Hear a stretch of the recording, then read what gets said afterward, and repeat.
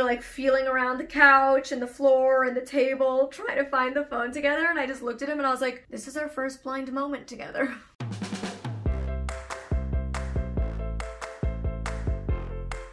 Look at it.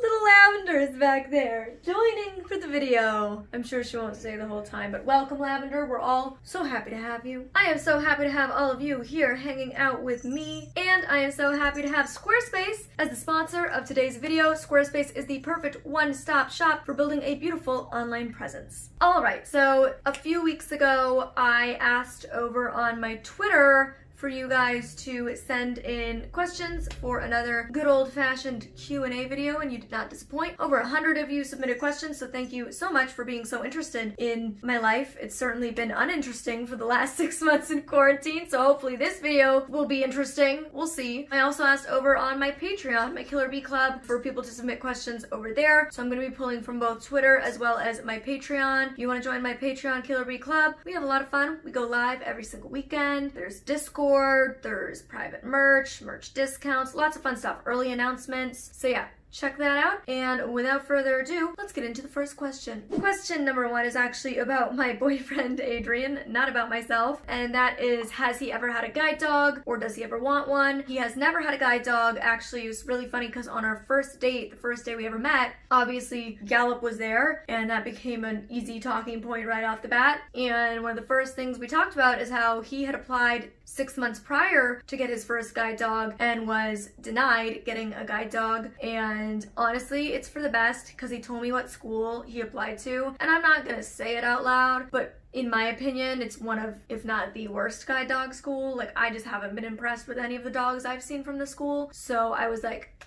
it's for the best that they denied you.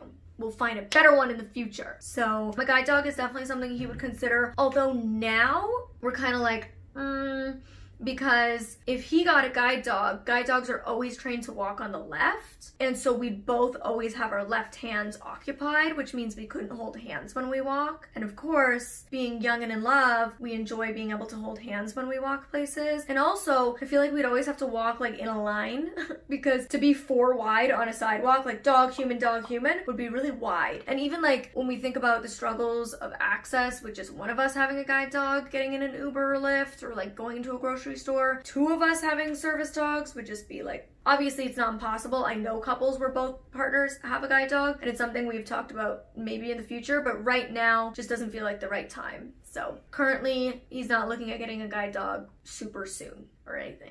I think Gallup likes sharing himself around. Yeah, Gallup feels like he has double the purpose now. And Lavender helps out too. She does her best. Next question, what did my parents think about me getting a guide dog at 13? They were super supportive. They were really excited. We actually got a family pet dog when I was 8 years old named Rory, and the reason my parents got that dog is because I was afraid of dogs, and they wanted me to get comfortable around a dog so that one day I would have the opportunity to get a guide dog should I want one. So they were very supportive of it, and it definitely made them feel more confident and secure that I was going to be safe and I could be more independent out and about in the world. What was the first blind girl moment that your boyfriend saw, and how did he react? This is a good one. So it's funny because I wouldn't say I like had a blind girl moment in front of him before we had a blind couple moment together. So it was our second date, and we were at his apartment, and we were sitting on the couch in the living room, and I went to go grab my phone to like check what time it was or something, and I couldn't find my phone. So then the 2 of us, being super blind, were like feeling around the couch and the floor and the table trying to find the phone together, and I just looked at him and I was like, this is our first blind moment together. So that was our first blind moment, and it was just like cute and funny because we were just in it together. It wasn't like me being blind and him helping me. It was just like us being blind together and figuring it out together. How did I gain the confidence to speak to hundreds of people? I assume this means as a public speaker, like live on stages. It's so funny because as a public speaker, I always hear people say like, oh my god, I'd rather die than speak in public. Public speaking is my biggest fear. But for me, I kind of had a head start because I've been public speaking since I was 5 years old. So it's like I didn't develop the fear because I never learned it was something to be afraid of. And I think fear is in some ways a learned behavior. Like a lot of the current fears that I have in life were learned behaviors. I have a really bad medical phobia. I have that medical phobia due to like a childhood of, you know, going to hospitals and having painful tests and being poked and prodded by doctors and stuff like that. So that was like a learned fear. Whereas with public speaking, I never learned to fear it. So that's one way in which I just kind of had a head start in life for that. But I think also it's just kind of who I would be. Like, I grew up dreaming of being an actress and working in Hollywood. And so from the time I stepped on a stage for the first time and spoke in public, I begged my parents to put me in acting classes, and I did 10 years of stage performance and improv. Really a large focus of my acting classes was on improv. And that's the biggest thing that I would suggest to people who have a fear of public speaking. If you want to become more confident, take improv classes, because improv really teaches you that there's like no isn't an option. Like, you can't fail. You just have to keep on going, push through no matter what. So when you're really skilled at improvisation, you know that you can get on stage and completely forget your script, go off topic, something can go wrong with the mic or the lighting or whatever it is, and you're gonna be fine and you can push through because you can rely on your improv skills. So that is my biggest suggestion. The other thing I will say is, to be honest, like, the larger the audience, the easier it is. And I think any professional speaker or person who speaks in public a lot would tell you that. When I speak to a crowd of 20,000, it's a heck of a lot easier than when I speak to a crowd of 20. Because when you're speaking to an audience of 20, you're just like really hoping one person will laugh at your joke. But when there's 20,000 people, like, chances are at least 500 will laugh at your joke. Or when you're speaking to 20, you're really bringing them the energy. You're giving them all of your energy. Whereas when there's 20,000 people, there's so much energy for you to soak up from the audience. So that definitely makes it easier as well. So if you're scared to speak in front of 200 people for the first time, honestly, it's probably easier than speaking in, like, doing a high school, like, assignment and presenting to your class of 30. This person was wondering if my guide dog Gallop ever guides my boyfriend, because he's also blind. So, like, if I don't need Gallop, could Adrian, like, take Gallop to the grocery store and be guided by him? And no, that is definitely a big no-no. You cannot let another person use your guide dog. There's moments, like, at the dog park that is attached to our apartment building, I've, like, had Gallop, like, Adrian hold the harness and, like, take 5 steps with him. But no, you wouldn't let your guide dog, like, fully guide another person. It gets between the bond that you and the guide dog have. It confuses the dog as to what his job is and who he's supposed to help. Yeah, so no, definitely guide dogs, like, it's a rule that guide dog schools tell you. You're not allowed to let somebody else guide your dog, or your dog guide somebody else, especially because my dog is trained to guide me. My dog hasn't been trained to guide another person. And so my dog's used to guiding me, and guiding another person is a totally different experience and vibe. And so it might be dangerous. And Adrian isn't trained to work with Gallop, so he might not know what to do and it might be dangerous. So for all of those reasons, definitely not. He'll take him for walks off harness though. What was Gallop's reaction when he met my boyfriend for the first time? Honestly, my mom can attest to the fact that Gallop has always loved men in their 20s and 30s, hasn't he? Always.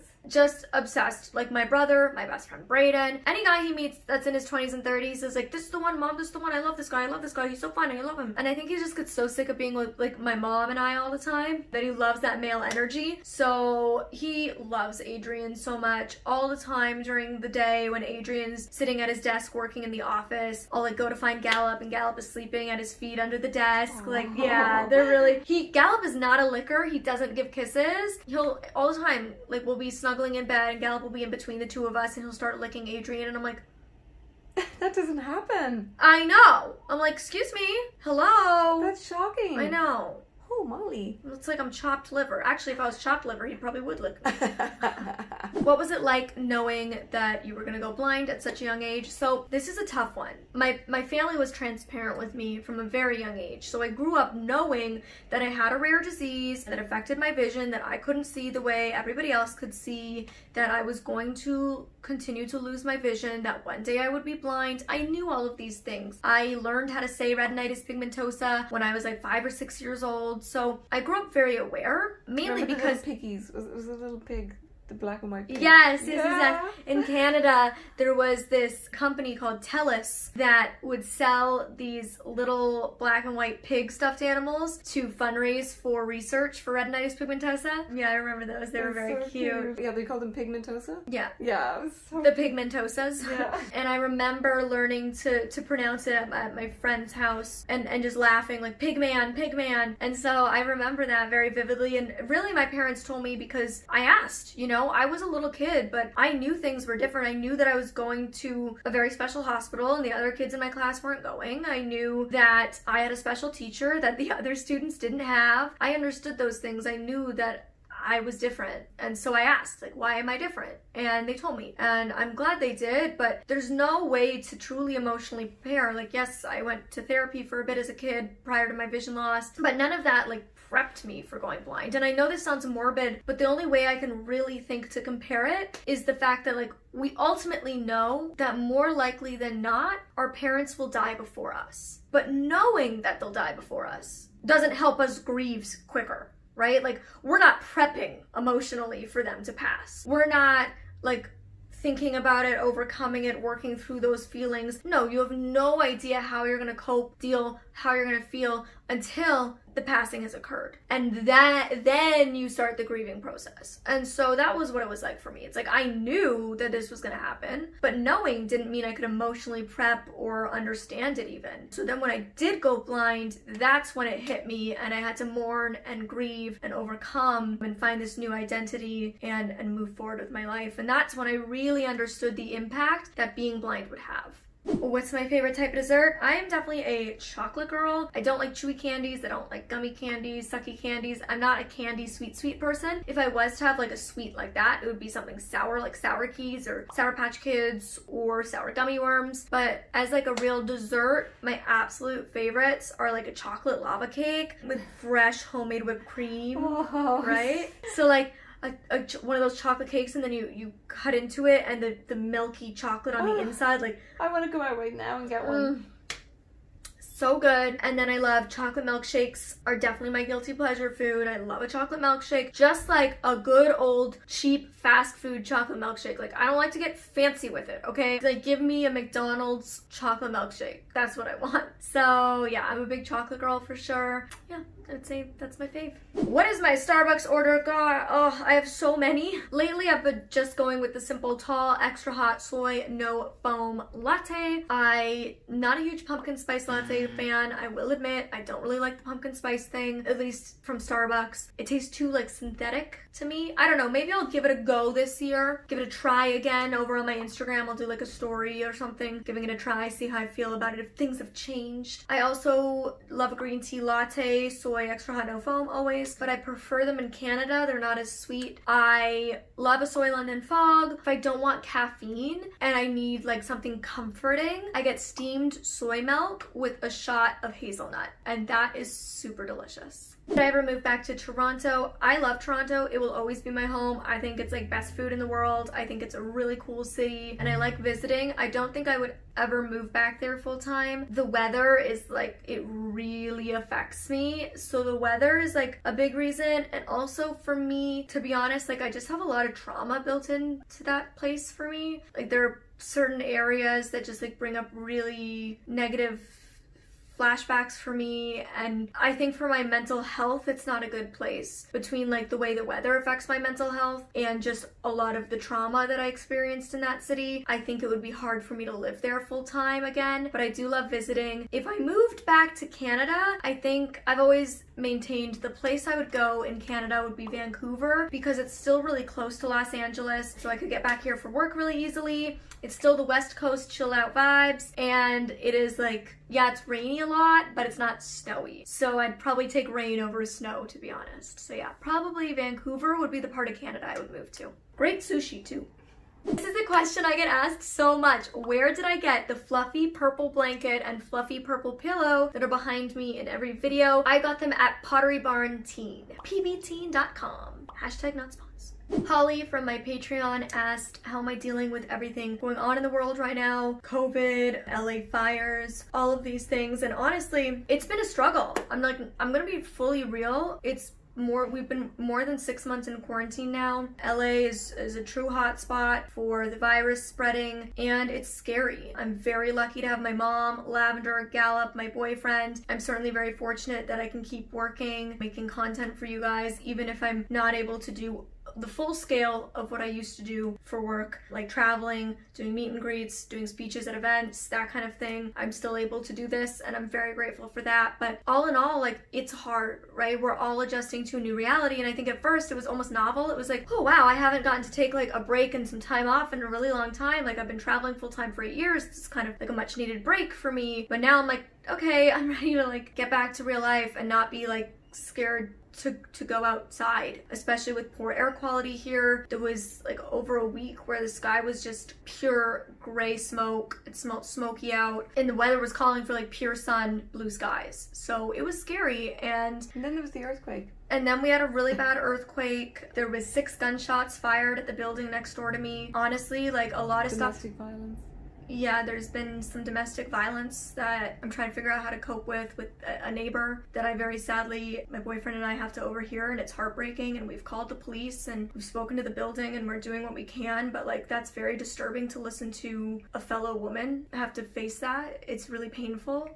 So to be honest, all of these things are kind of like, when it was just COVID, it was one thing, but now it's like the LA fires, COVID, the gunshots next door, domestic violence, overhearing that, the really bad earthquake, like it just like all happened in 1 week, and it's like feels like a lot, to be honest. And it all coincided with me PMSing as well, and I lost 3 major work opportunities that I was working towards that I was really excited about all in one day. And like I said, I'm grateful to still be working, but like my work has slowed down and my income is drastically going down as well, which is why I am so grateful to have sponsors like Squarespace, truly, because it is tough times, and I'm again so fortunate that I'm doing better than many, and I recognize that, but it is still scary times, and it is still a new reality that I have to adjust to that's very different than my old reality. So I'm coping, but there's ups and downs, right? And that's life. And I think sometimes, to be honest, I posted about this on my Instagram a while back, but like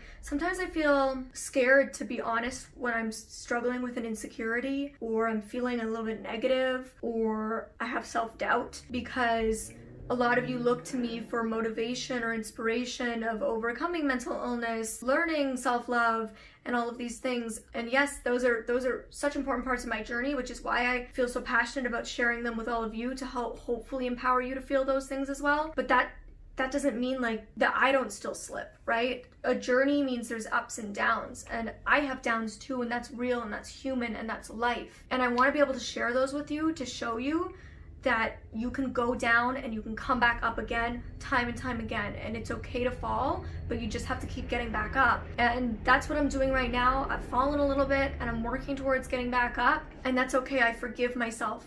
I forgive myself for feeling insecure sometimes. I forgive myself for the self-doubts that I have sometimes, or the negative thoughts. And you should too, because we're in an unprecedented time. You know, this is not normal, and it's okay for all of us to struggle, even if we recognize the ways in which we are privileged. Even if we still have gratitude, it's okay to also slip and feel sad, or to cry, or to question things, or to feel angry. It's okay. It's a journey. Life is a journey. And so I hope you can recognize that when I do share those insecurities or doubts with you, it's because I'm human, and I want to show you that it's okay to feel those things. All emotions are valid. Carrie from my Patreon asked, what is the first thing I want to do when the world, quote, goes back to normal? I don't think we'll ever go back to what it used to be. I think it's going to be a new normal, and that's okay, right? Maybe the world needed a kick in the butt to move to the next phase of life. So once things do get a little safer, maybe once we have a vaccine in place and the world opens up, borders open up, I would like to see my family. I miss my dad, I miss my brother. So that would be the first thing for sure, is to travel to see my family. It's very hard. We haven't seen my dad in 7 months, and we haven't seen my brother in even longer. And it's hard because we used to see my dad every 6 weeks for 10 days at a time. We used to see my brother every couple months. So it's been really tough. My brother lives in London, England. My dad lives in Toronto, Canada. My mom and I live here in Los Angeles. So that's been definitely weighing on me emotionally as well, for sure. So that would be what I would like to do. Comment below and let me know what you would like to do. What is number 1 on your list, the thing that you miss doing in like real life? Like I said, during these challenging times, I am very grateful to still be able to work with amazing sponsors like Squarespace. From online websites and stores to marketing tools and analytics, Squarespace has got you covered. Squarespace is where I've been hosting my website, mollyburkeofficial.com, for a number of years now. Even my boyfriend, who studied computer science and builds websites and apps from scratch, looked at my website and he was like, "You honestly have a really good website." I was like, "Yes, yeah, thank you, Squarespace." So if you want to build your own website, build a beautiful online presence, definitely check it out. What I do love is that they make it easy to build a website that's accessible to all those who use it, including people like myself or screen reader users. That was very important to me when building a website, which is why I sought out Squarespace to build mine on. So thank you to Squarespace. You can go to squarespace.com right now for your free trial, and when you're ready to launch, you can go to squarespace.com/mollyburke to get 10% off your purchase of a website or domain. Thank you so much for sticking with me for another video. I hope you enjoyed it, and I will see you in the next one. If you want more Molly until then, you can click up here for this video or over here for this one. Love you.